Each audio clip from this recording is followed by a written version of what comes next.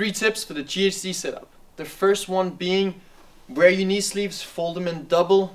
That's gonna help sit with the legs a lot more tight inside of the GHD. Like that, you don't need to force that toe flexion in order to sit nice and tight. Second thing, you wanna be sitting up as high as possible on the GHD, as high as you can tolerate without like arching in your back too much in the bottom. The further up you sit, the less body weight you need to move on each rep. So the further out, the more of your body you're moving in every rep, and the higher up, the less. Third thing is the arms. You want to move the arms out and down, then throw them up. Out and down, throw them up.